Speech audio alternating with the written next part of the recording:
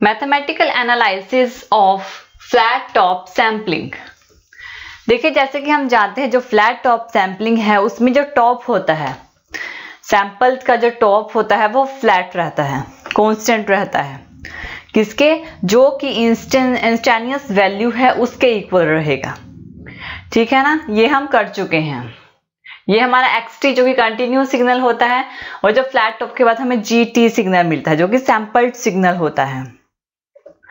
और इसकी जो विड्थ होती है पल्स की, उसे पल्स विड्थ से टाउ से डिनोट किया जाता है।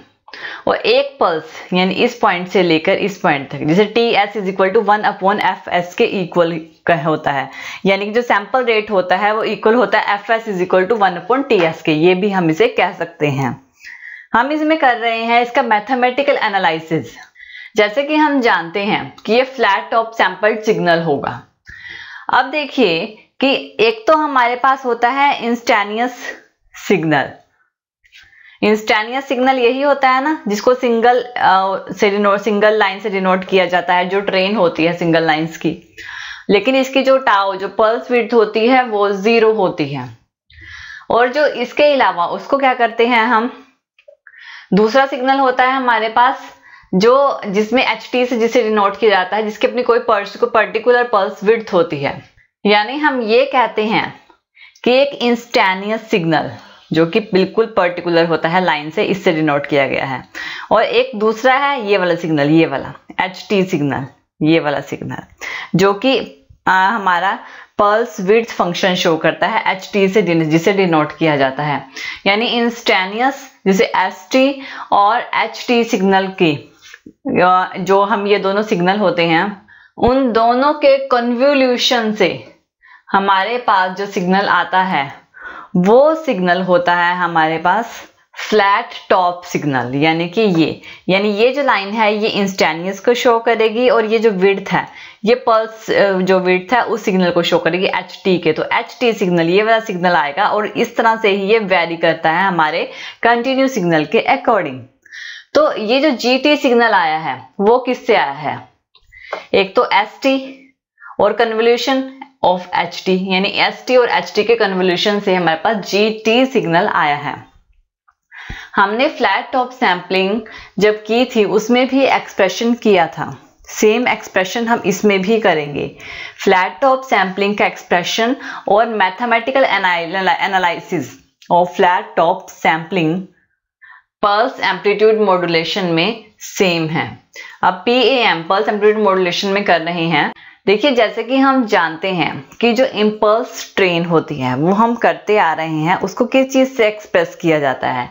चेंज इन TS जो इज इक्वल टू होता है summation of -infinite to infinite, change in T minus NTS, इससे शो करते हैं जो हमारे एक्सप्रेशन होता है इम्पल्सिस का। देखिए, जो भी हमारा ST होगा, ST किससे प्रोड्यूस होता है? ST जो कि एक तो हमारी xt जो कि कंटिन्यू सिग्नल होता है उससे, दूसरा होता है हमारा चेंज इन TS यानी कि जो पल्स ट्रेन है। ये हम इंस्टेंटेनियस सैंपल सिग्नल की बात कर रहे हैं, इंस्टेंटेनियस सैंपल सिग्नल जिसे S ब्रैकेट T से शो किया जाता है, xt जो कि कंटिन्यू है into the small change in TS जो कि ट्रेन होती है, इम्पल्स ट्रेन इंस्टेंटेनियस की। तो st हमारे पास ये सिग्नल आता है। अब देखिए, इसको अगर हम इस तरह से देखते हैं, इसको हम ऐसे शो कर सकते हैं xt summation of -infinite to infinite small change in T minus NTS।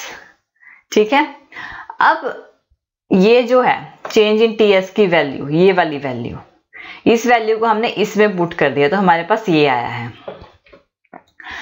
अब st, अब हमारे पास क्या, xt को अंदर ले लिया तो क्या आएगा? NTS हो जाएगा, वो summation of -infinite to infinite, ये अंदर गया x NTS into change in T minus NTS।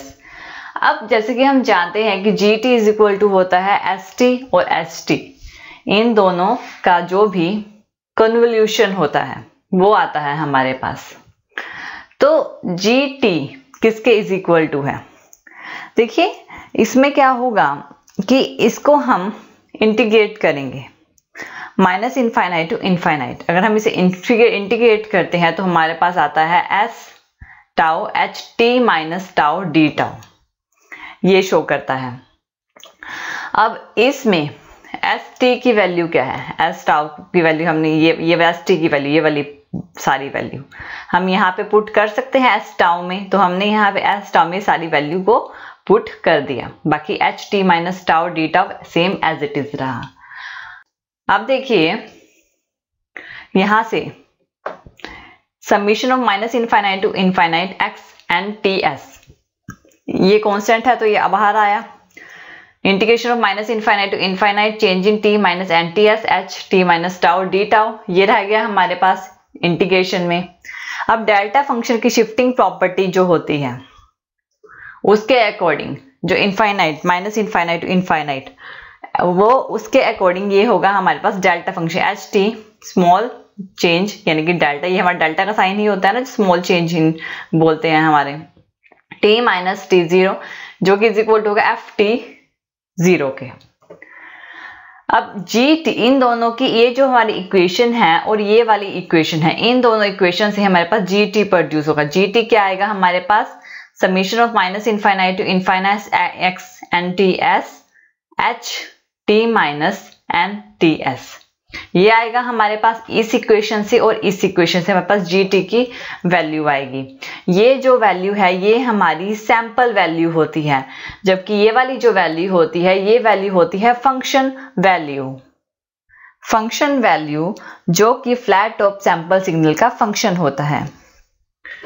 G T जो हमारे कन्वोल्यूशन होता है एस टी और एच टी का, इसमें अगर हम इसका फोरियर ट्रांसफॉर्म करते हैं तो क्या आएगा, G capital G F, small S की जगह कैपिटल एस एफ उसका फोरियर, और स्मॉल एच की जगह कैपिटल एच एफ, ये उसका फोरियर ट्रांसफॉर्मर है। एस एफ हमारे पास देखिए जो भी हमारे पास एस एफ है इसका फोरियर ट्रांसफॉर्म हम पहले कर चुके हैं, तो वो क्या होता है F S summation of minus infinite to infinite x F minus N F S.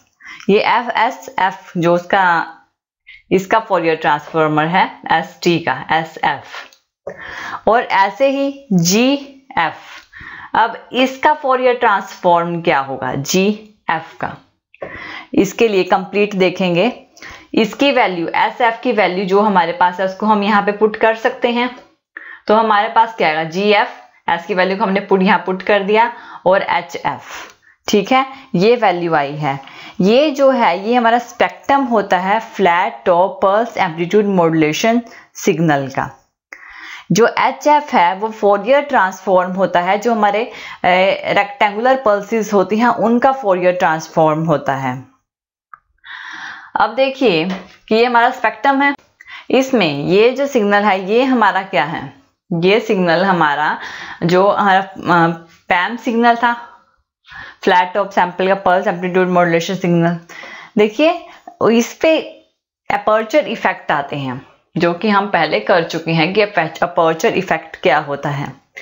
जो हाई फ्रीक्वेंसी होती है एस एफ में वो एटेन्यूट हो जाती है रोल ऑफ कैरेक्टरिस्टिक्स की वजह से, साइन पल्सेस, और उसी को हम अपर्चर इफेक्ट बोलते हैं। यानी कि ये वाला जो साइन होती है, ये वाली ये क्या हो जाती हैं, कट ऑफ हो जाती हैं ये वाले हाई फ्रीक्वेंसी, और इसी इफेक्ट को ही इसमें अपर्चर इफेक्ट बोला जाता है। इसके बारे में हम कंप्लीट डिस्कशन ऑलरेडी अपने टॉपिक में कर चुके हैं, जिसमें हमने अपर्चर इफेक्ट में अपना कंप्लीट टॉपिक डिस्कस किया था, जिसमें हमने ये किया था कि जो हाई फ्रीक्वेंसी होती है, जो रोल ऑफ होता है एच एफ का, वो एक्ट करता है लो पास फिल्टर की तरह, और वो एटेन्यूट करता है अपर पोर्शन को, जो मैसेज सिग्नल स्पेक्ट्रम होता है उसके अपर पोर्शन को, जिससे क्या हो जाता है कि जो फ्रीक्वेंसी होती है, ये जो हमारी ओरिजिनल फ्रीक्वेंसी होती है एक्स टी की, ये फ्रीक्वेंसी इसमें थोड़ी डिस्टॉर्शन आ जाती हैं, थोड़ा इफेक्ट पड़ता है। इसी वजह से इस इफेक्ट को अपर्चर इफेक्ट बोला जाता है। और अपर्चर इफेक्ट को रिड्यूस करने के लिए हम क्या करते हैं, जो पैम सिग्नल होता है, जीटी नॉइज सिग्नल होता है, जो भी ये वाला पल्स एम्पलीट्यूड मॉड्यूलेशन सिग्नल है, इसको हम रिकंस्ट्रक्शन फिल्टर में से पास करते हैं, और रिकंस्ट्रक्शन फिल्टर में से पास करके उसे इक्वलाइजर से पास किया जाता है, फिर हमारे पास मैसेज सिग्नल प्रोड्यूस हो जाता है। यही इसकी मैथमेटिकल एनालिसिस है जो फ्लैट टॉप सैम्पलिंग है पल्स एम्पलीट्यूड मॉड्यूलेशन की। Thank you for watching this video. आप और वीडियोस के लिए हमारे चैनल लर्न एंड ग्रो पे सब्सक्राइब कर सकते हैं। Thank you.